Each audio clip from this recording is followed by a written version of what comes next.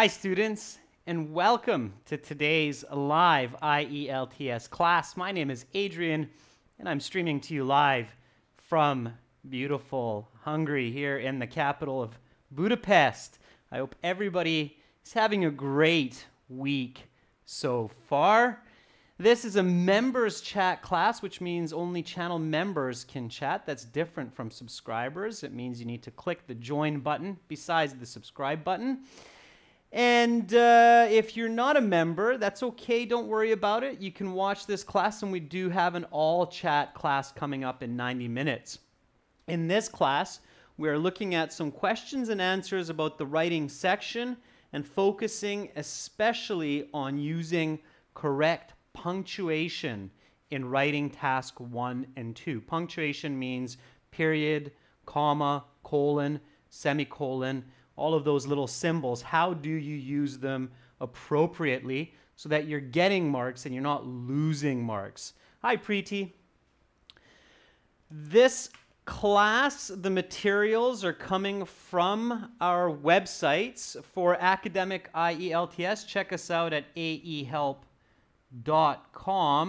And for the general version of the exam, check us out at gieltshelp.com. And of course, you can download our academic IELTS app, look for our shield, and search in your Play Store or Apple Store for academic IELTS help. Hi, Zainab. Hi, Kisi. Hi, Hermes. Good to see more members joining in on the class. Now, members, very special announcement. We are going to release new membership levels. This is a new feature on YouTube. There will be different levels of membership with different perks that will be coming in the next couple days. So keep an eye out for that. Exciting times. All right. If you have questions or comments, concerns about our products or about the exam, just send me an email, Adrian, A-D-R-I-A-N, at aehelp.com. Let's get into our lesson. So, at the end of last week's class, we discussed a couple punctuation marks. What were those, members? Do you remember what we talked about in last week's class? What were the punctuation marks that I touched on and discussed with you?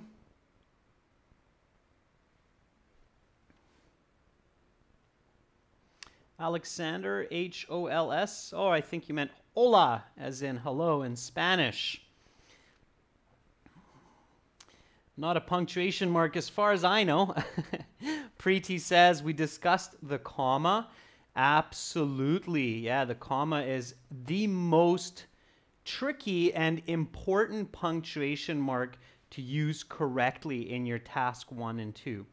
Preeti, it's not called a point. It's called a period.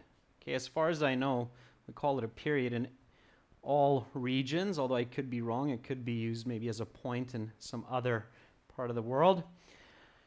Yeah, Preeti, the period is also referred to as the full stop. Absolutely. Yeah, the full stop. Okay, so again, remember there are 14 different punctuation marks that are commonly used in the English language.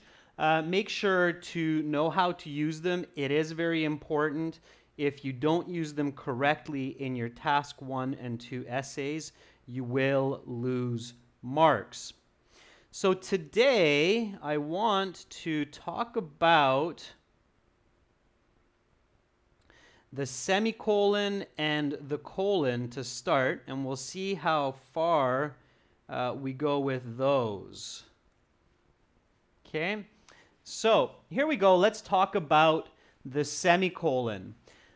The semicolon is kind of this dot with this comma underneath. So it's like multiplying or dividing the period with the comma.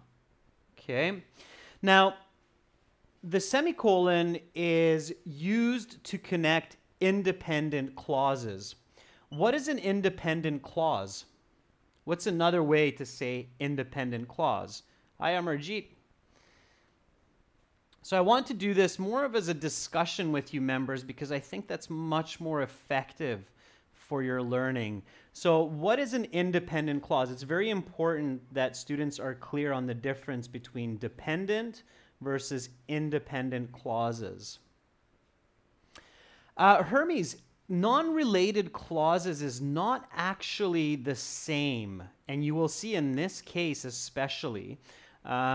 Kisi, that's a more accurate description. I know, Hermes, that sometimes teachers will say it's a non-related clause, but in fact, it's exactly the semicolon which is contrary to that belief, okay, which gives a contrary situation to that belief.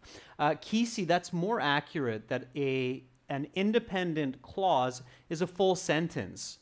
It means it has a subject, a verb, and an object. Okay? It does not need a conjunction in the sentence, Preeti. Okay? Unless we're talking about coordinating conjunctions. All right, so an independent clause is a full sentence. Okay? Just remember it as a full sentence. Now, at times when you're writing, and this is actually very good writing technique, your independent clauses have actually close relationships to each other, or Hermes, we can say that they're actually related to each other. And that's when you need to use a semicolon. That is the best use of a semicolon. And you see the example here, John was hurt. Okay, so we have subject, verb, object. Okay? And then here we have, he knew she only said it to upset him. So this here is another independent clause. Okay? It has the subject, it has the verb, okay? And it has the object. So these are two very related clauses. This is very strongly connected to this sentence, okay? This writing, or this combination of two sentences using the semicolon here, would be in a narrative piece of writing. So it would be kind of like storytelling, okay? So maybe before this sentence, we can imagine that the story reads such as, John was having a terrible day. All of his friends were speaking negatively about him. John was hurt. He knew she only said it to upset him. Okay? So this clause here makes sense, this independent clause makes sense because of the semicolon. So we know that this was a statement by one of the characters in the story, and the reason she made this statement was to make John angry. So one more time, John was hurt. He knew she only said it to upset him. In this case, the semicolon is very important to clearly comprehend or understand this sentence. Okay? So Preeti is asking, means we can show two full sentences which are related to each other, and that time you use a semicolon. Yes. Now, the key here, students, okay, and it's very important to remember this, is that they have to be strongly related, like in this situation here. The most common mistake with the semicolon is that students or authors use it when the connection is weak or it's just neutral between the two independent clauses. It is not good to use the semicolon in that case. It's better to use either a period if the relationship is weak, so two separate sentences separated by a period, or if there's a neutral relationship, you might need to use a coordinating conjunction like comma or comma and, which makes that relationship clear for the reader. Okay, so a very important point here is, a couple of important points, especially on the IELTS exam, is only use the semicolon when there is a strong relationship between the two independent clauses. Again, I'm going to emphasize this. The most common mistake made by authors is to use a semicolon when the relationship... Oh, while I'm writing this, or while I'm giving you this note, members, try to give me an example sentence using the semicolon. So any sentence works. Maybe think about a task 2 question or just a sentence that comes to mind. And write an example sentence. It is considered one sentence. So write an example sentence using the semicolon. Mastering the semicolon can help to increase your band scores, for sure. Okay, so Amarjeet, Hermes, Kisi, Preeti, I challenge you to give me a sentence using the semicolon, and I will let you know if it's used correctly or if you should have gone a different direction. Okay, and I'm going to finish this note here while you create those example sentences. So the most common mistake made by authors is to use a semicolon when the relationship is weak. Okay, so be very careful. In these cases, the author should either separate the sentences with a period or use a coordinating conjunction. Okay, so keep that in mind. All right, that's a very important point for the semicolon. All right, Hermes has an example up there. Hermes says, the Amazon jungle is burning. The Brazilian government can't stop it. Yeah, that'll work, Hermes. Yeah, absolutely. Yeah, that's definitely a good, strong relationship between the Amazon jungle of Brazil and the Brazilian government's efforts to stop it from burning. That will work, okay? That will work. Now, Hermes, that is a general statement. It means it's happening now. Keep that in mind. Okay, Yvonne, good to see you in class. I didn't catch you earlier, but you caught me, which is great. Yvonne says, I played games all day. I had a whole day off work. Yvonne, that's okay. However, there I might opt to use a coordinating conjunction instead because there's a very strong cause and effect relationship. So I would write that, Yvonne, as I had a whole day off work, comma, so I played games all day. But it's not bad, Yvonne. It is acceptable. Okay? A stronger relationship, Yvonne, so the relationship is conceptual, and it is up to the author to decide the strength of the relationship. I might write something, Yvonne, with the semicolon like, I played games all day, semicolon, I won some, I lost some. Okay?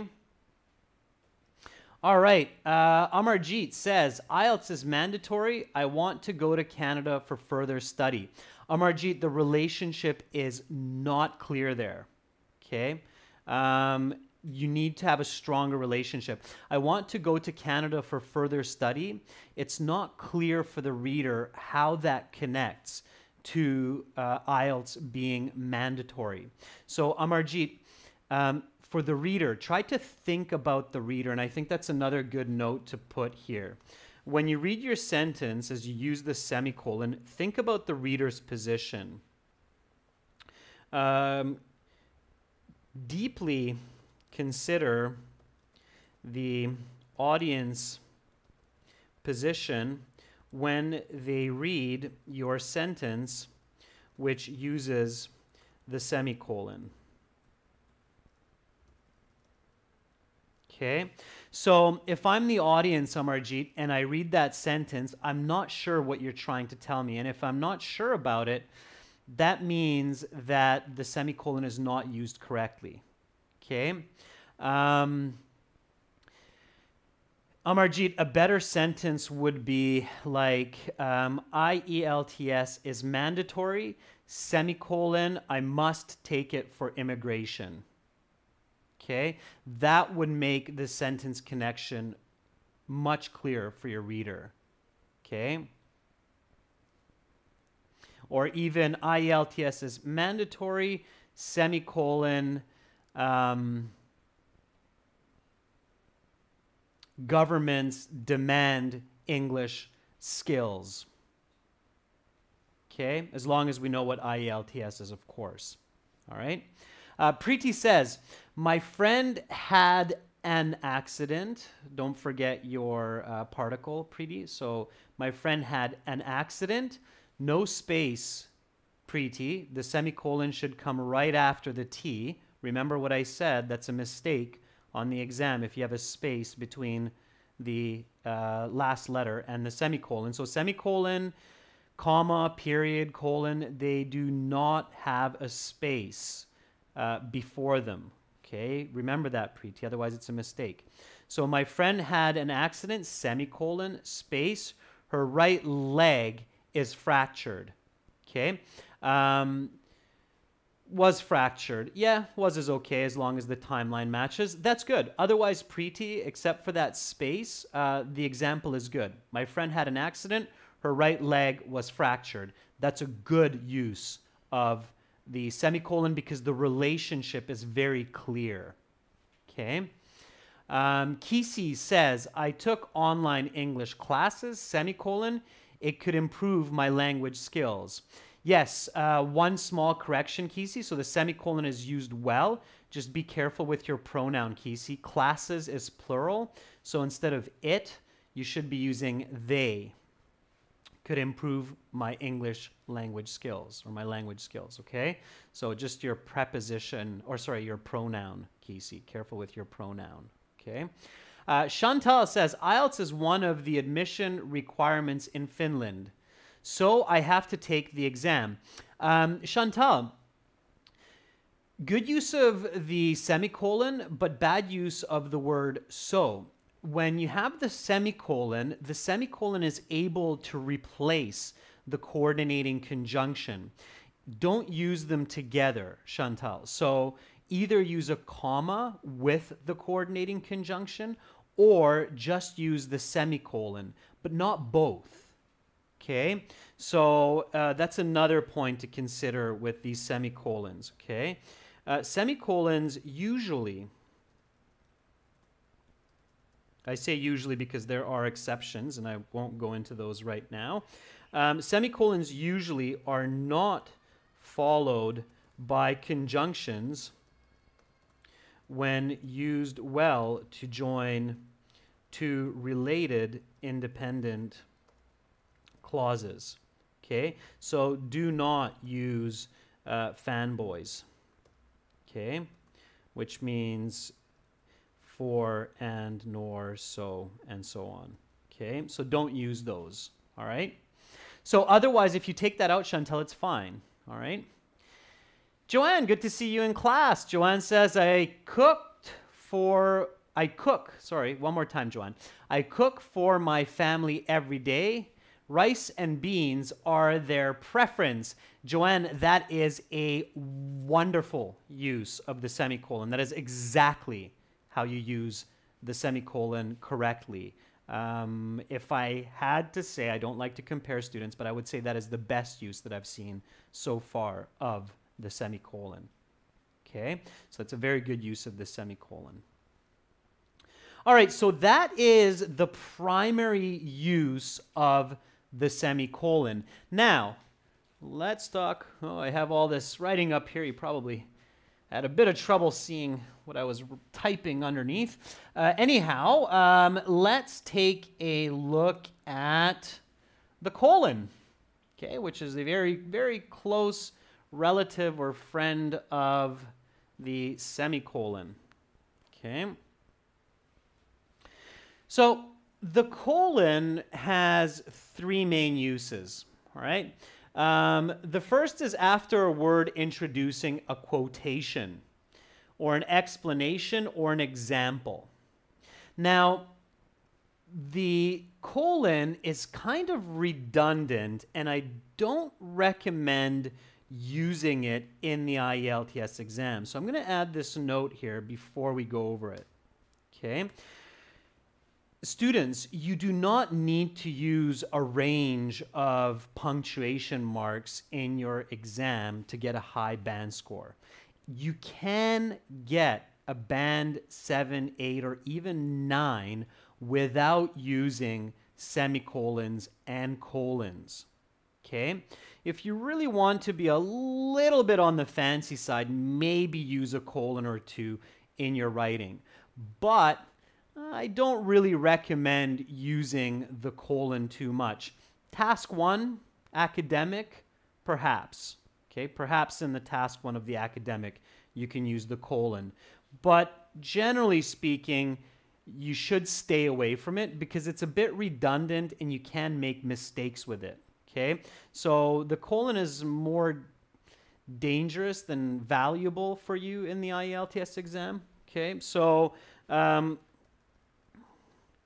you do not need to use, in university, college, yes, you will use it in your writing, but on the IELTS, it's not so important. So you do not need to use the colon on the IELTS exam. Okay, and that said, perhaps you may use it once in task 1 of the academic module. Okay. All right, and I'll show you where in a second, where you might use it in task 1. But otherwise, it's redundant. In most cases, just remember this, in most cases, either the semicolon or the comma can replace the colon. Okay? So keep that in mind. All right, so here is our first example of using the colon. The colon here is used to introduce a list of nouns, okay? So read with me. He was planning to study 4 subjects: politics, philosophy, sociology, and economics. Now, in this case, you could replace the colon with a comma. Okay? So you could say he was planning to study 4 subjects: politics, philosophy, sociology, and economics. All right? You can do it like that. You do not need to have the colon there. Okay? The second is between independent clauses when the second explains the first. And even here in the instructions, now this is not my original instructions. This is borrowed from an online source. So here it also tells you exactly what I'm saying. So it's similar to a semicolon. Okay? So in these cases, you can usually use a semicolon instead of a colon. When you use a lot of different punctuation marks in your writing task 1 and 2, it can become more confusing for your reader. So be really careful. Okay? Here we go. I didn't have time to get changed. I was already late. Again, we could have just used a semicolon there. So I could just say I didn't have time to get changed. I was already late. And yeah, it's an explanation. Which word is the punctuation mark replacing?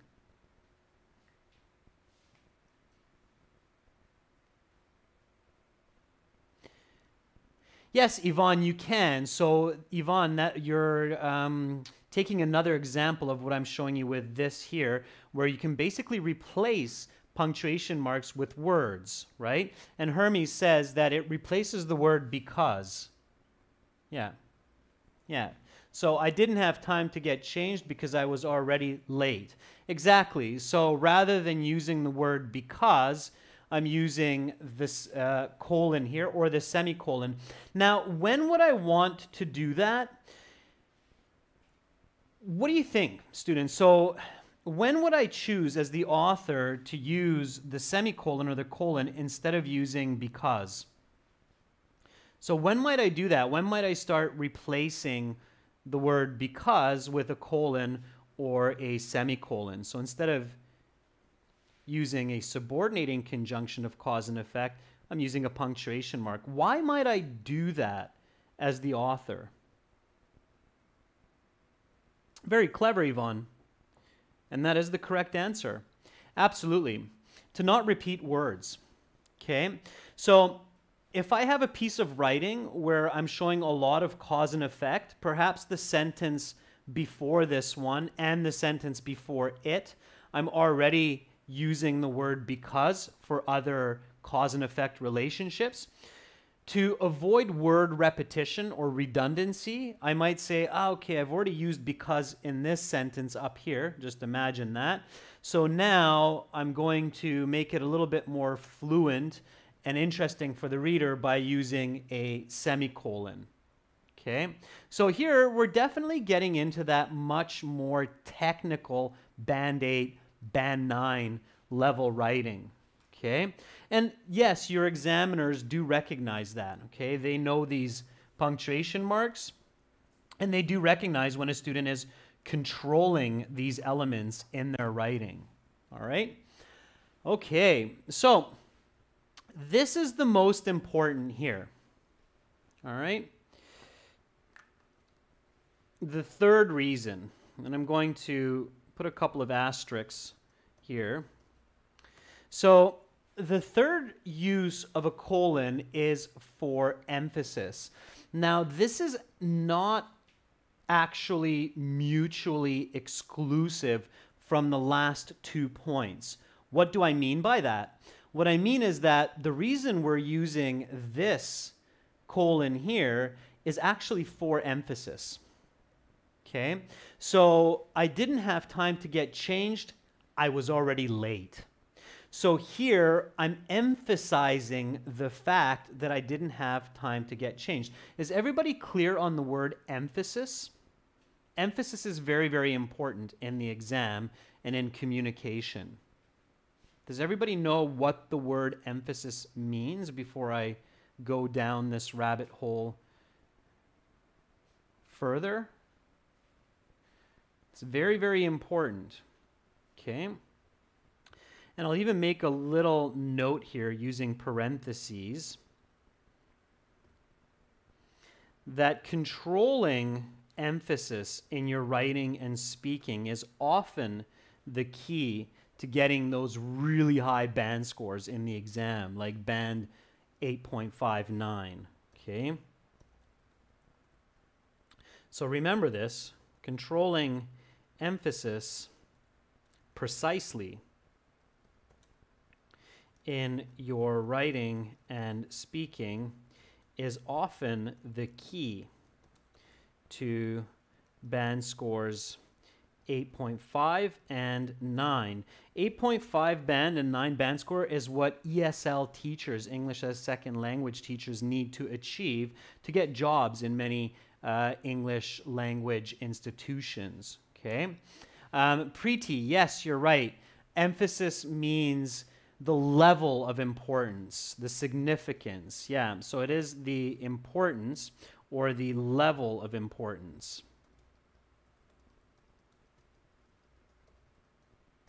Okay. All right. And you can control emphasis with punctuation marks. You can also control emphasis with what? What else? With words. And what else can you control emphasis with in your writing? Okay, so I know we're taking a little bit of a detour here, but it's a very important detour. Okay, so keep in mind that you can control emphasis with punctuation, words, so the choice of words, or conjunctions, as I said before, correlative conjunctions. And what else? What else can you control emphasis with in your speaking and writing? These are the three elements, these two and the one missing, to control your emphasis in speech and writing. Master these and you will master communication. Okay, once you reach that upper intermediate level. Hermes, stress is okay, yes. I'll put stress there. I wasn't actually thinking about that, but yes, you can in verbal communication. The reason I wasn't thinking about that, Hermes, because in written communication, the stress is controlled by punctuation. But of course, when we speak, we can enunciate, draw out the words. So yes, the stress is one way. In writing, that's not as apparent. You do that with punctuation, like an exclamation mark, right?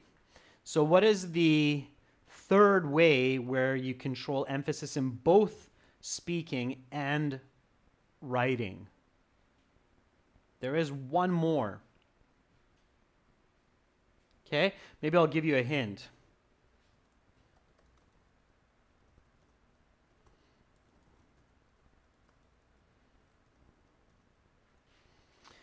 Oop, not I want.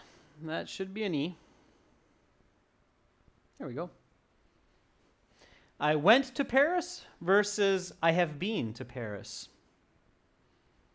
How did I control? I'm not using different punctuation. Yes, some different words, but the words aren't the key here. What is the key to controlling my emphasis for the audience in my example here? I went to Paris versus I have been to Paris.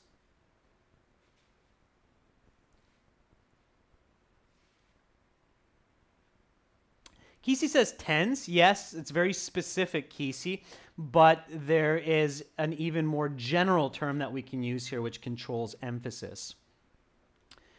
Intonation, again, Chantal, is marked by punctuation. So punctuation influences intonation, right? It's simpler than that, students. It's a bit simpler than that. You were close, Kesey. You had a part of the answer, the bigger answer. The answer is grammar. Okay? So grammar helps to control emphasis. So the three ways that we can control emphasis in our communication is punctuation, words, and grammar. Okay, those are the three. The more you master those, the better you will perform on the IELTS exam in the speaking and in the writing, and the better you will perform in life. Controlling those three elements can make the difference between winning a $2 million business contract or losing it. Okay, it can have a very big factor in the process. All right. Here's an example of using the colon for emphasis. There was one thing she loved more than any other, her dog. Okay, so why does the colon create emphasis? Can you answer that question for me? I'll read it one more time. Tell me why the colon creates emphasis. There was one thing she loved more than any other, her dog. What creates the emphasis?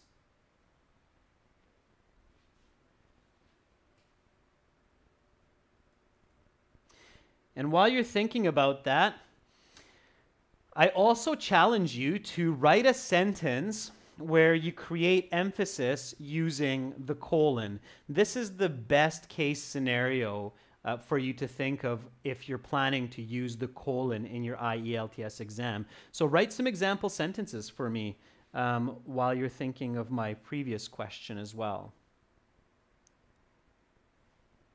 It's not the more than any other, Preeti. That's not really it. So the half break, okay, or the half stop,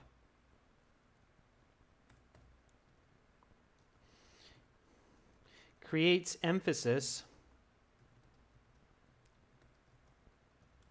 for the reader by creating anticipation. Okay? So remember that a colon is a half stop. Okay? The period's the full stop, the comma is the third stop. Okay, 1/3 stop. So the colon creates the emphasis by creating anticipation. So if I'm reading this story to you, then in your mind, that half a second is enough for you to think, oh, what is it that she loves? What is it that she loves? So that question of what is it that she loves more than any other is born from this half second, half stop, right? There was one thing she loved more than any other, her dog. All right? It's that anticipation that creates the emphasis. Is that clear? Hopefully. Okay. Please write an example sentence where you're using the colon for emphasis. Okay. And then I'll give you some feedback, of course, whether or not you're using it correctly. Yvonne says, I like different styles of music, jazz, rock, and classical. Yvonne, classical, okay? C-A-L on the end of that word. That is, you're creating a list. So that's one situation where I probably wouldn't use the colon in my writing too much. Okay, I would prefer to see commas there. Yvonne, I'll show you where you can use it like that in Task 1 Academic in just a moment. Okay, but instead, Yvonne, write a sentence where you're using the colon for emphasis, when you're trying to emphasize a piece of information within a sentence. But it is a correct use, Yvonne. You did use it correctly there. I want to say that.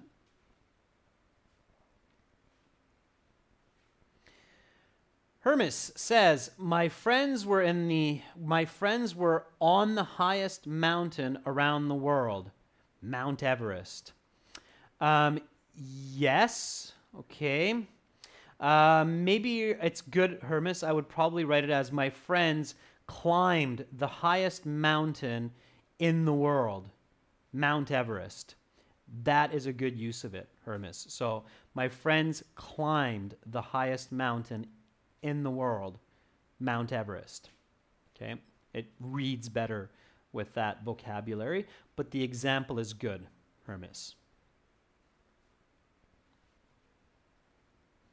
All right, careful with your word choice, students. All right, Chantal says, my car has been broken for a week now, said Peter. Yes, Chantal, so you're emphasizing what had been said.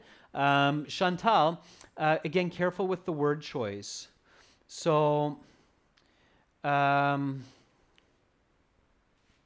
we wouldn't say my car has been broken. My car had broken down for a week now, said Peter. Or my car has been broken down for a week now. A car breaks down, Chantal, so you need the word down. It reads awkward if you say just broken. Okay? I think, Chantal, the more natural way that a person would express that is my car has been in need of repair for a week now, said Peter. That would be the most natural way. So I'll just I'll write that here while we wait for some other answers. So my car has been in need of repair for a week now.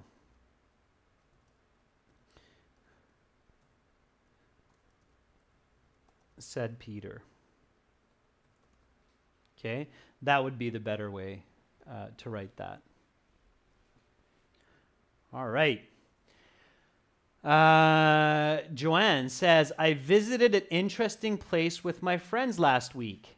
Disney World. Yeah, very good. Okay, so Joanne, again, that's a really good sentence. The reason why that sentence is exceptionally good is because we don't have an idea of the interesting place. So the difference between Joanne's and Hermes' example is that in your case, Hermes, with the highest mountain in the world, your readers would usually, most of them, would immediately think of Mount Everest. So it works, but the readers guess Mount Everest and guess it accurately. With Joanne's example, we have no idea. So with Joanne, she's saying, I visited an interesting place with my friends last week. That could be any place, okay? So it's suspenseful. And then Disney World, there's the emphasis, okay, with that break. Again, if you look at the example provided, it has that same level of suspense, okay? So there was one thing she loved more than any other. At this point, it could be anything, okay? But then we discover it's her dog. So to emphasize, build that suspense, build that unknowing suspense, okay? That's a good notion to keep in mind when you're doing this, all right? Preeti says there are two important services governments should improve immediately: health services and educational curriculum. Yeah, Preeti, good. Okay, instead of approaches, the word curriculum is a better choice. The sentence, otherwise, conceptually, Preeti, your sentence works well. Okay, Kisi says there was a big, black, and wired object in front of me. A birthday surprise. Okay, Kisi, that's good. That works. Okay. I think maybe you meant to say white object, wired object. I'm not sure what it is, but the sentence works well. Okay. All right, so that's it for the colon and the semicolon for now. Any questions, students, about the colon or the semicolon? And I see that several of you are experimenting with a combination of punctuation marks, which is great. That's what high-level writing often includes, so that's fantastic. Any questions about quotation, or sorry, colons and semicolons? Any questions about colon or semicolon?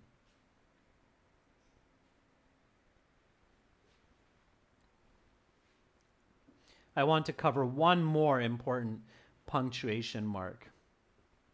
Oh yeah, I mentioned to you, some of you might be thinking, but you said you'd tell us how to use the colon in task 1. So in task 1, you can use the colon. It's a technical piece of expository writing.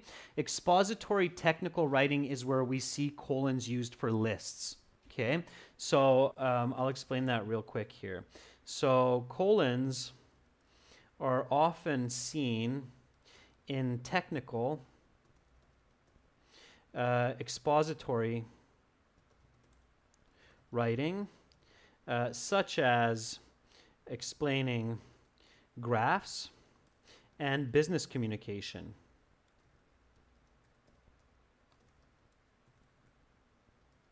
Okay, so in your task 1, let's say that you're dealing with a pie chart, for example. The legend shows 4 different types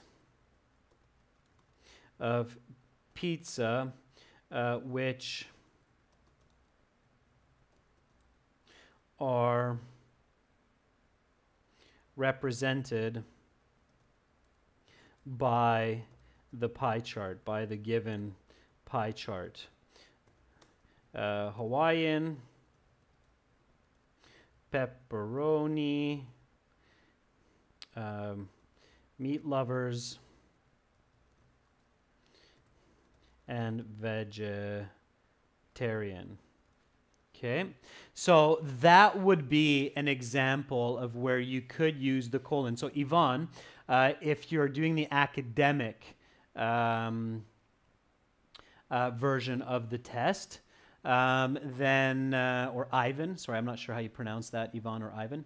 Then here is where you can use the colon, okay, in expository writing. So the legend shows 4 different types of pizza, which are represented by the given pie chart: Hawaiian, pepperoni, meat lovers, and vegetarian. That's where you can use it well, okay? Any questions, members, now for the colon and the semicolon?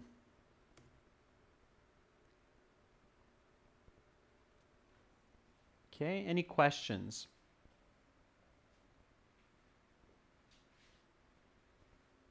No? Okay, we'll go on. If questions do come to mind, students, again, remember, you can always send me an email, right? If you're like, oh, but there was this one place where I saw a colon and it was just used so differently. What is that? Because there are some more places that I didn't get into with some styles of academic writing like MLA and APA, but that's very technical and it's not really important. So you might see those in university or college.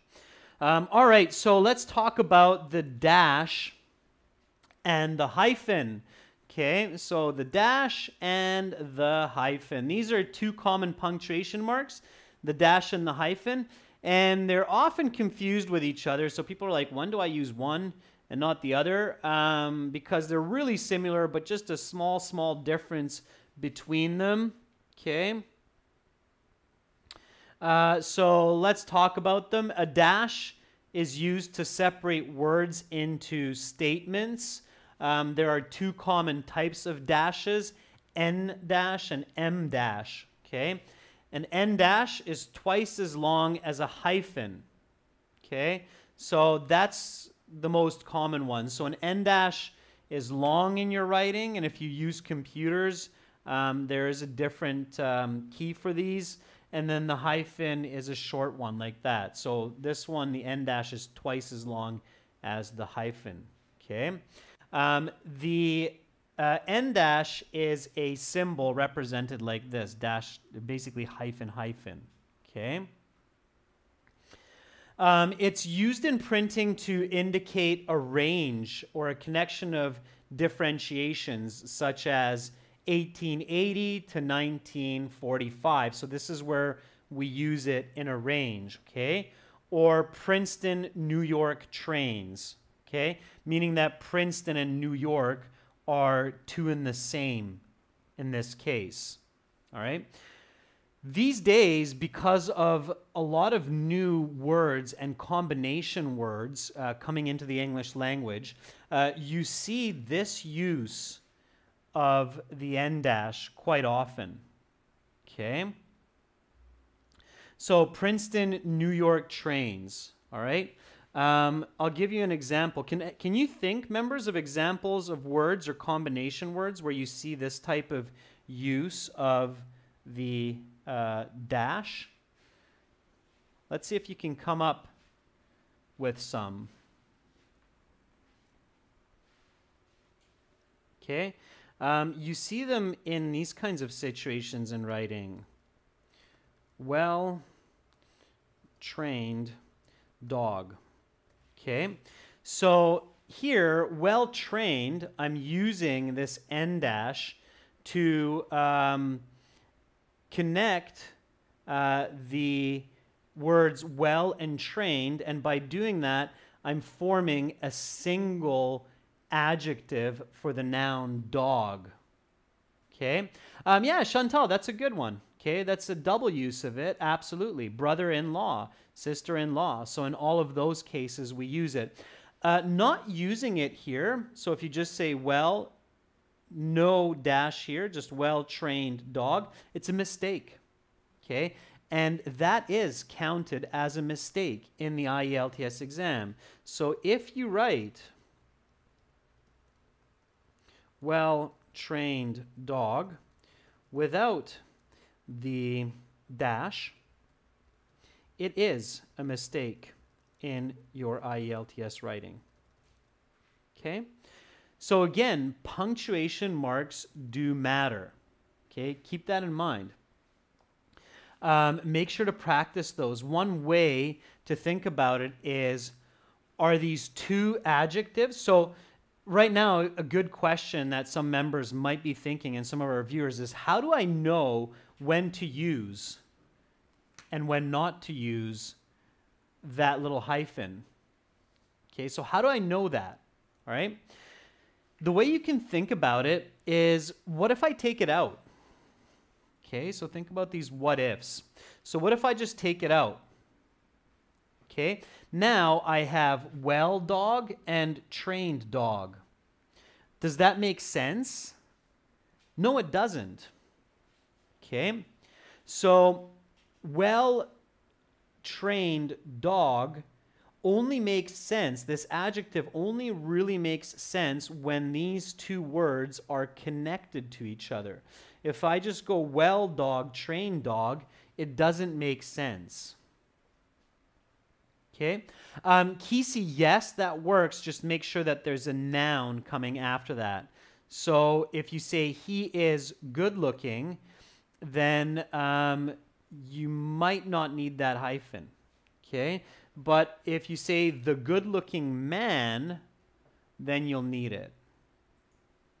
Okay? But you're right, Kesey. That is a good example. So good-looking. Okay? So again, just think about it as, do these words make sense individually in the sentence? If not, then you need that dash. Okay? All right, the M dash is longer than the N dash. The M dash can be used in place of a comma, parentheses, or a colon to enhance readability or emphasize the conclusion of a sentence. This is quite interesting, and this is kind of similar to considering the use of the colon. Okay? Notice how, again, we have another replacement for colon. Part-time pre-T is very good. Old-fashioned is a very good example as well. Okay, for the previous, absolutely. Okay. All right, so here we have this sentence. For example, she gave him her answer. No. So here, perhaps there is a groom, hopeful groom, I guess we could say, who was hoping to get a yes answer when proposing to a woman, asking for marriage, and surprise, surprise, she gave him her answer, no. Okay, so in this case, we're using the M dash. Okay, now if you want to remember these, like you got, okay, Adrian, do I need to remember the names of these? It's easy. Just think about it. Here you have 3 lines. Okay, in the N dash you have 2, conceptually, all right? In handwriting, we just write them as longer lines, okay? In typing, you type them as double, triple hyphens. But again, oftentimes, the word processor will create the appropriate dash for you. So here, we use the 3 lines. It creates a long pause, again, suspense, no. And the easy way to remember them is the M is a double N, okay? So think about it like 2 N's. So the N dash is double, the M is triple. So the M here is twice that N. So it's an extra hyphen. Does that make sense? Does that help you to remember the difference between N dash versus M dash? They sound so similar, and they're often confused in writing, for sure. So N versus M dash. Is that clear? M, one more. Okay? So just keep that in mind. It's a little bit of a mnemonic help to keep that in mind. Okay? All right, now, here's an interesting replacement. One of the most common ways that you will see the M dash is to replace a comma, okay? Very common. Not very, but common, okay? Why? When do you think the author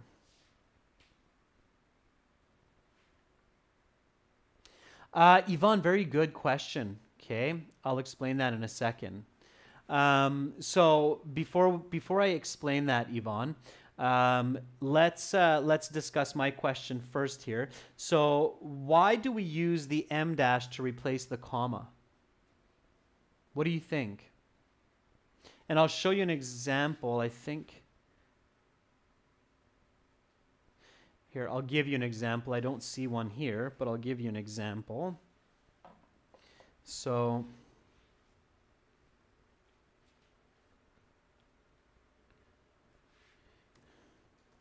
the man who had been hired to do the job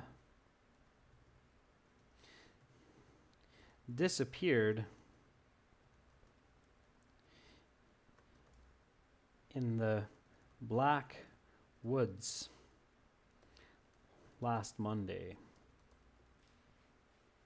Okay, so there's an example of using that em dash in place of commas. The man who had been hired to do the job disappeared in the Black Woods last Monday. So here I'm not using the comma, but I'm using the em dash. Why do you think that is? Why am I choosing an em dash here instead of commas? Yeah, Hermes, to give non-essential information, so it's an additive clause, but it's relevant to what I'm saying. That's one of the most common places to see it, and I might choose to do this, especially if I'm using a lot of commas. Okay, so if I'm using a lot of commas in my writing, and I want to create this kind of additive clause, okay, or definitive clause, then I can choose to use the em dash. That's one of the most common ways where I might opt for the em dash. Okay, Yvonne, very good. Okay, so Yvonne is asking an important question, and I'm running out of time, so I don't want to rush. Use no spaces for the en dash when creating one word from two, but have a space